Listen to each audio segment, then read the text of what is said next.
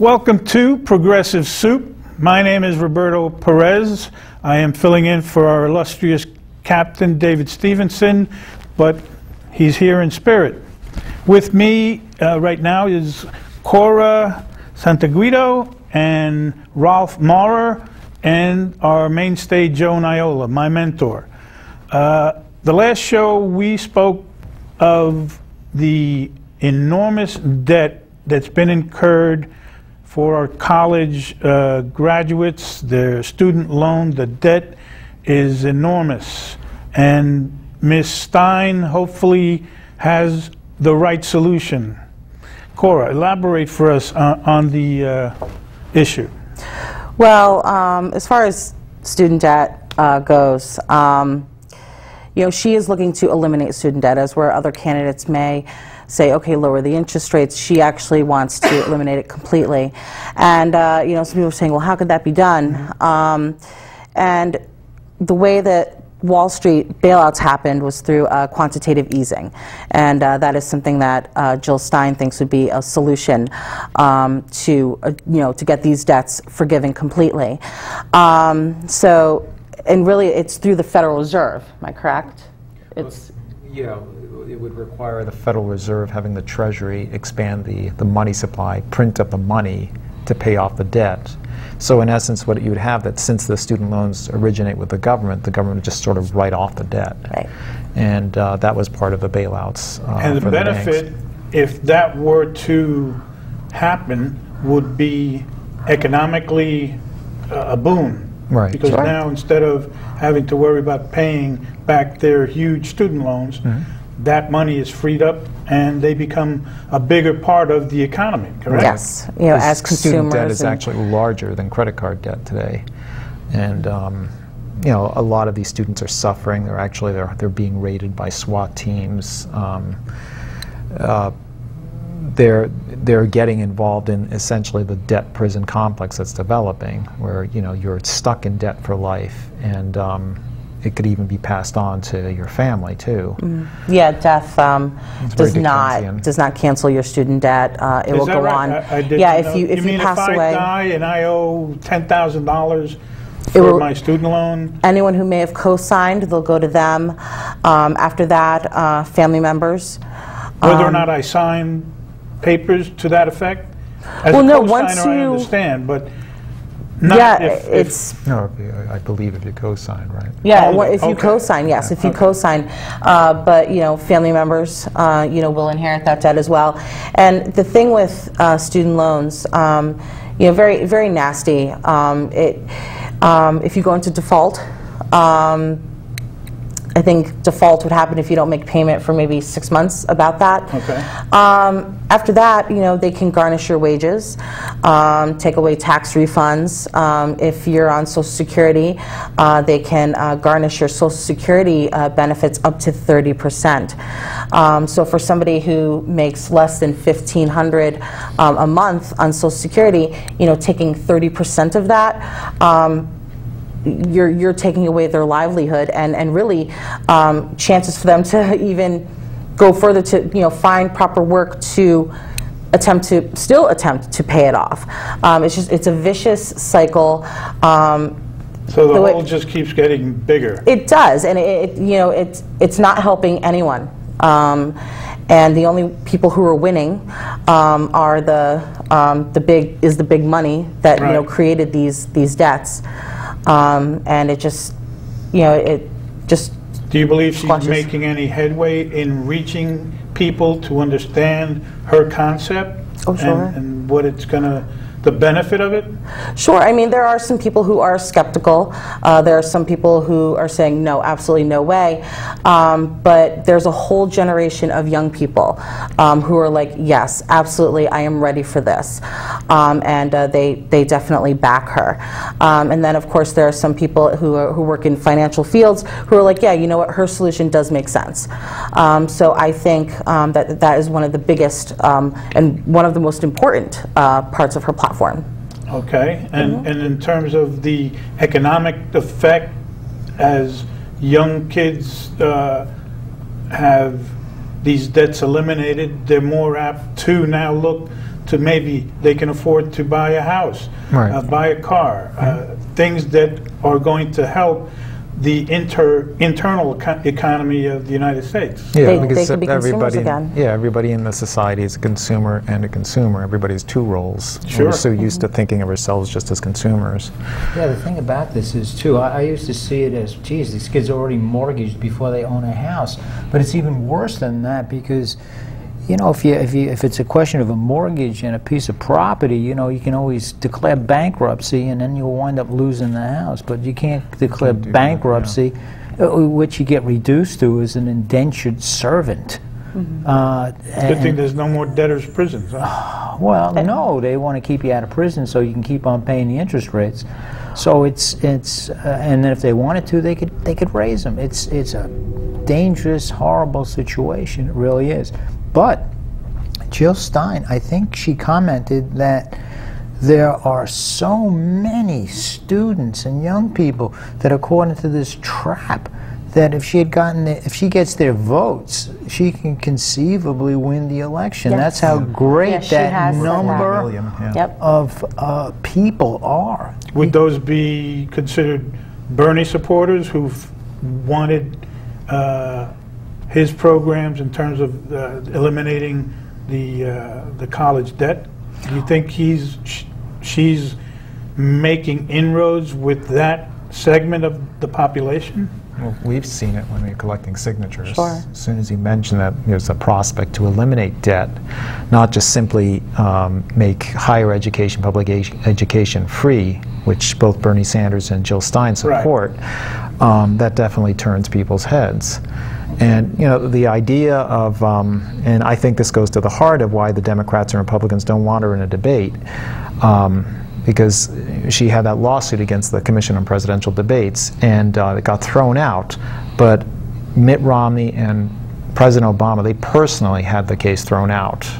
They themselves, because they were involved in the debates, they had it thrown out. It wasn't just the commission itself.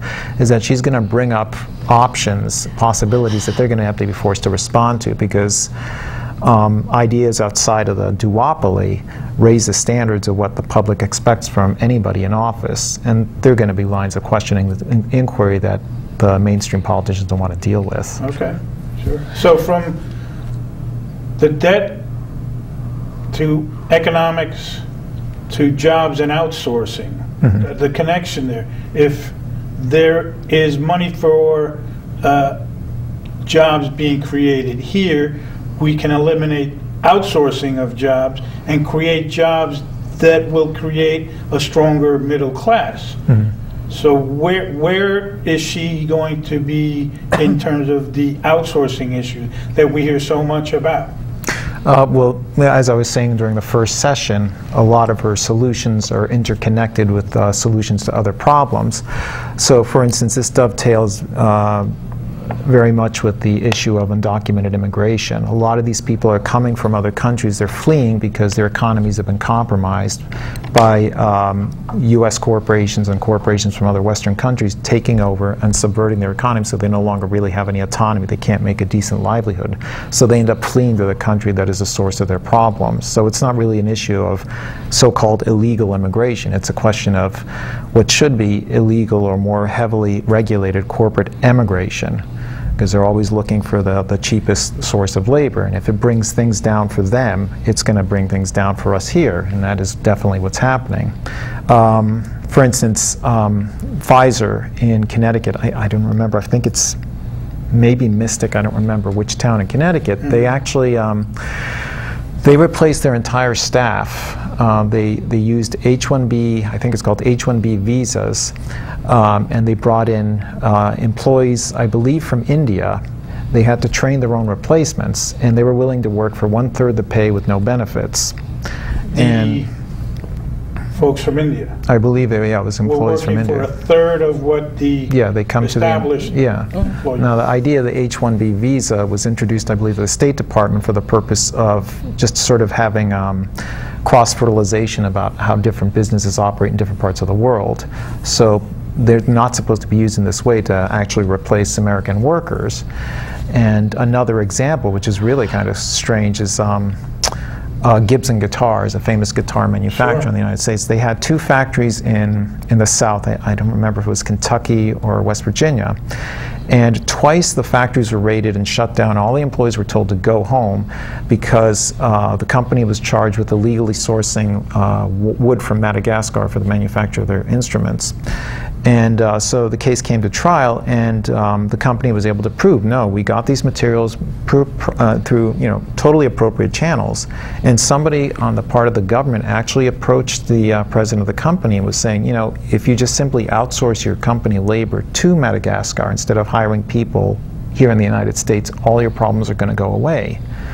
So the solution from the government person was to go to take They're encouraging this. Yes. Yeah. And that way, if you use the resources of Madagascar, hey, you're there. What are you going to do? Right. I mean, that's pretty low. Trying to like entice them, be like, oh, okay, you didn't use materials from Madagascar, you want to? It's not going to cost you that much in terms of labor. Right. Yeah. Right. So, that's the other connection. Sure. I mean, we're beset with this idea. We live in Connecticut. Connecticut is one of these big corporate towns in the state, and Stanford. I'm in Stanford, yeah. And we're constantly being railed with this idea that life is impossible unless we give some sort of concession to UBS or RBS or some big hedge fund. Tax write-offs. And they're always playing games. The city is forced to spend a lot of money, then they up and leave because they don't like something. GE being the latest. Yeah, GE, right. There's a good example. But nobody stops to think, well, if these companies are so valuable, they're so great, where do they come from? Why can't we start our own enterprises locally? Stanford used to actually manufacture its own automobiles like in the late 1800s, early 1900s. I don't know if it was electric or steam. They called it the Stamobile.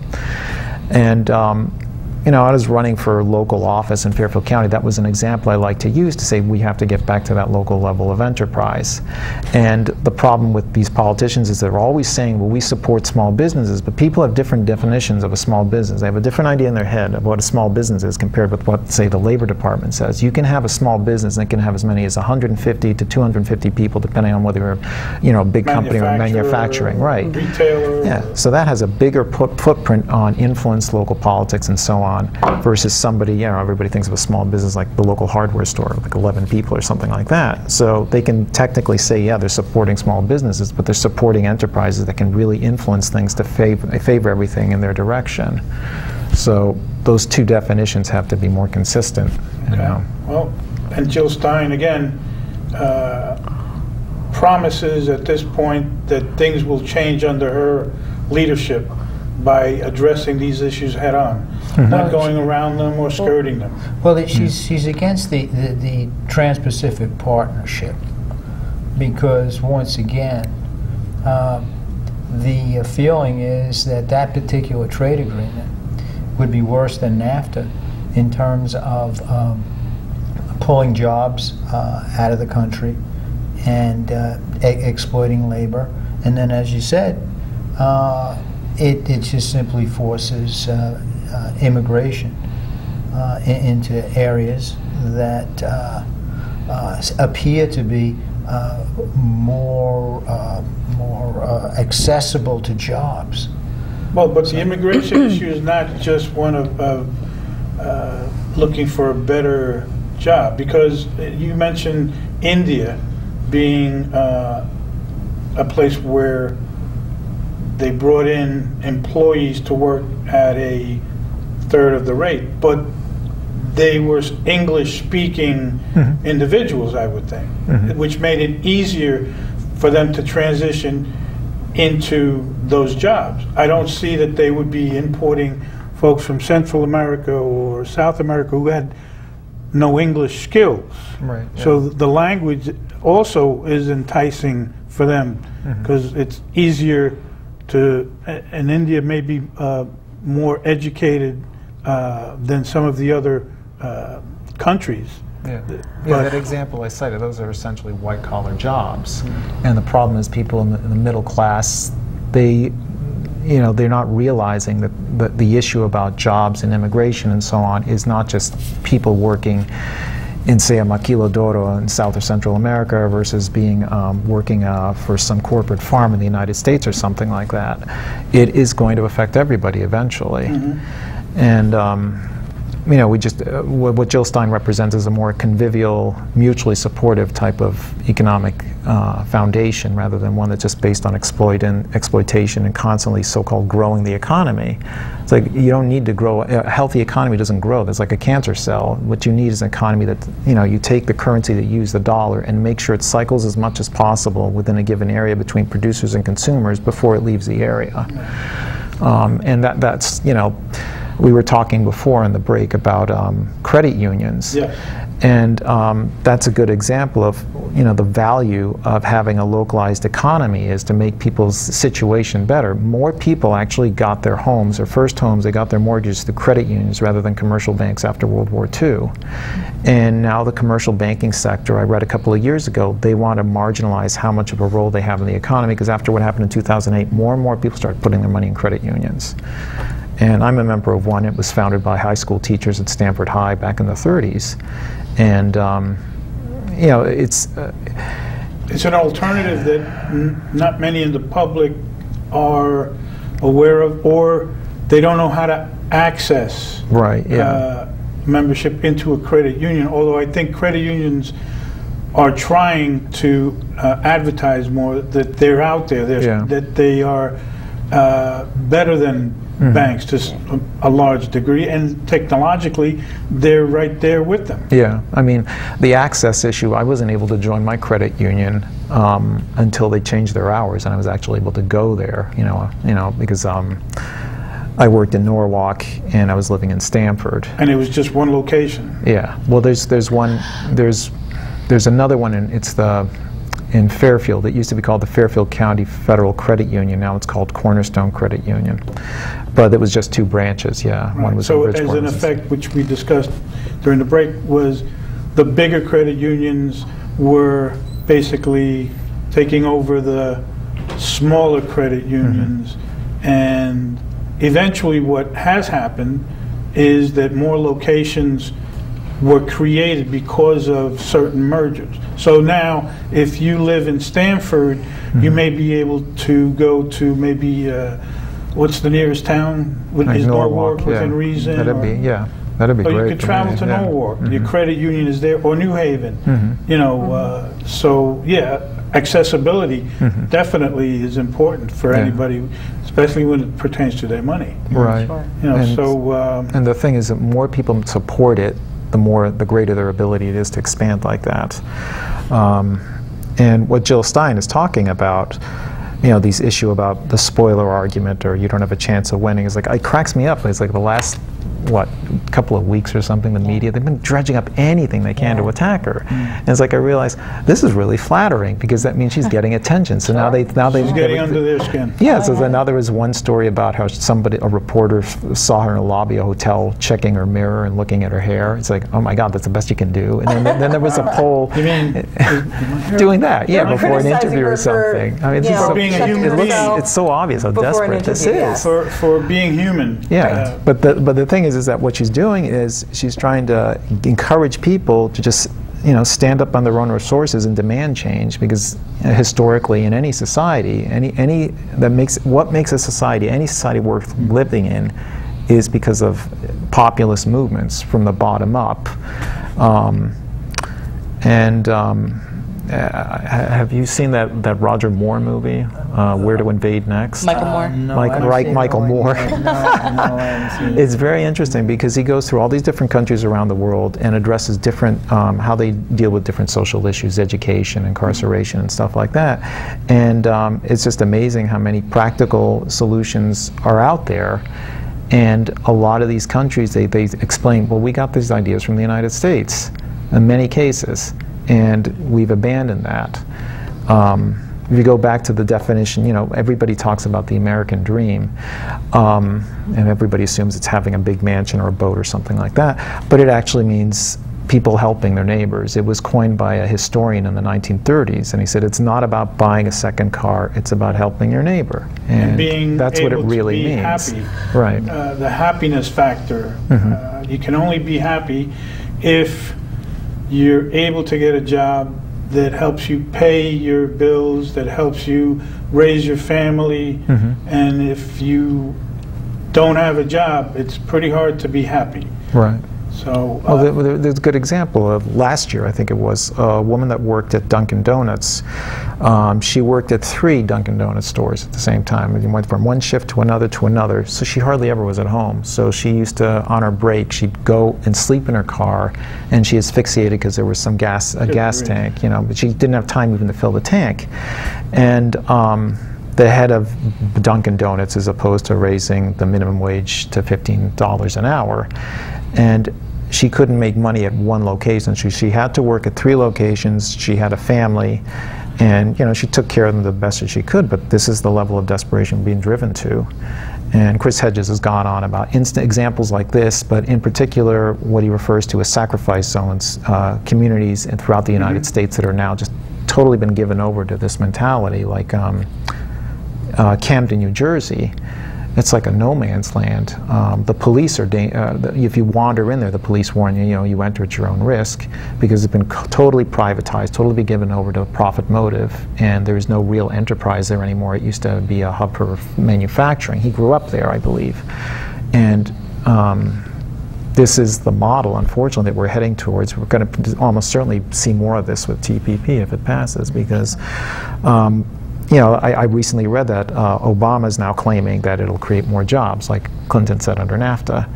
But Obama, when this was first brought to public attention, Obama at first denied he had anything to do with it, or he wasn't considering supporting it. Talking about the TPP. TPP, yeah. But I believe we first found out about it through WikiLeaks. You know, were these people actually planning to pass this thing without us even knowing? Right, because, you know, most of Congress doesn't even know about it. Was involved and would be involved in voting on it. Yeah. I mean, and they couldn't be recorded. They couldn't bring notebooks into the sessions. It was that private. Well, it's a corporate project, and you know, unfortunately, Obama, he's a corporate president, and who knows? You know, he can't bite the hand that's been feeding him. Right. And but you're going to talk about fracking as well, were you not? Oh, right. Yeah. Well, there's a new book that came out. I heard an interview with the author. I haven't had a chance to look at it. It's called The Gilded Rage, and it's about a journalist that just interviews people that are really into Donald Trump. And they just frankly are talking about, you know, away from these crazy rallies and all this rank racism and drunkenness and so on. He finds out that, you know, these people are just plain tired of suffering and nobody paying attention. So these people, they come from the states where fracking is affecting the water. You know, it's you know, you've seen the video where somebody opens the tap and a flame comes out when they put a match to it. Gasland, yeah, Gasland. And we've had people from come to Stamford protest UBS's financing of mountaintop removal, and they've tapered it down a bit. I don't know if they're completely out of it, but these are places where the quality of life has just plummeted because of all this industrialized extraction of resources from the earth. And it's, you know, things like fracking, tar sands, and so on. These are indicators that we're actually reaching the bottom of the barrel regarding petroleum as an energy source. You know. And the effect on the climate. Yeah. So, and then of course, as I mentioned before, outsourcing. There's another author I've read. He used to run a blog, and he used to be a writer for military history magazines. His name was Joe Bajet, I think the last name is pronounced. He actually grew up in the same area as Lindy Eglin, the one that was involved in that scandal in Abu Ghraib. Okay. And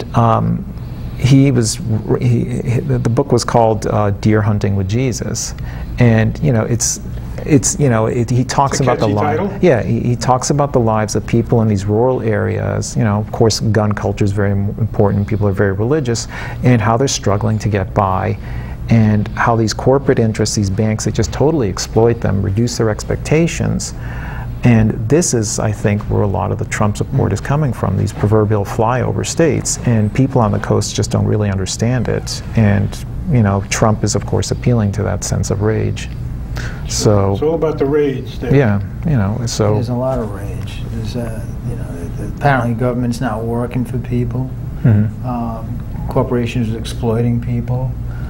Students are being reduced to indentured servants.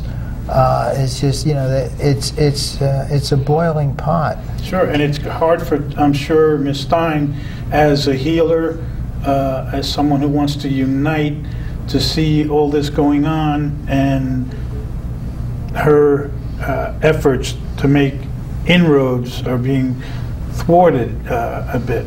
I mean, her being able to be at the debates, I think, would be enormous. Right, yeah. Well, the media is supposed to be the watchdog for the people, but once the media is bought, there's nothing there. It's really, it's tough. It's tough to liberate the people from a system that's so rigged that the entire democratic process is simply a front for the corporate system. Right, and they continue to divide. Personally, when the words minority and when we divide ourselves, black, white, that's, in my opinion, is divisive. I mean, if we want to say, Joe's from Brooklyn, I'm from the Bronx. You know, Brooklyn has a different way of making A-creams versus the Bronx, you know, and we can have a debate about that. Well, Brooklyn makes a better A-cream than the Bronx. You should know that. I don't know about that. But, you know, the fact that at this point it's 2016 and we are still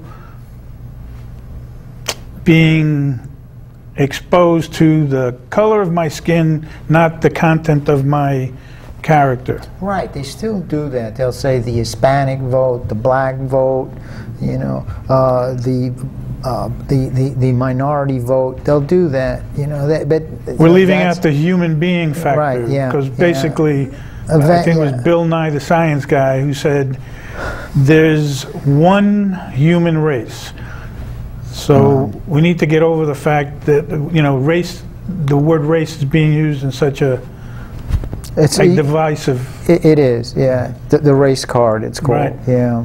Well, hopefully Jill Stein will make a difference, and I appreciate both of you being here today with us. Cora, Ralph, Joe, as usual. This is Progressive Soup, and we'll see you next time. David, we miss you. Have a good night.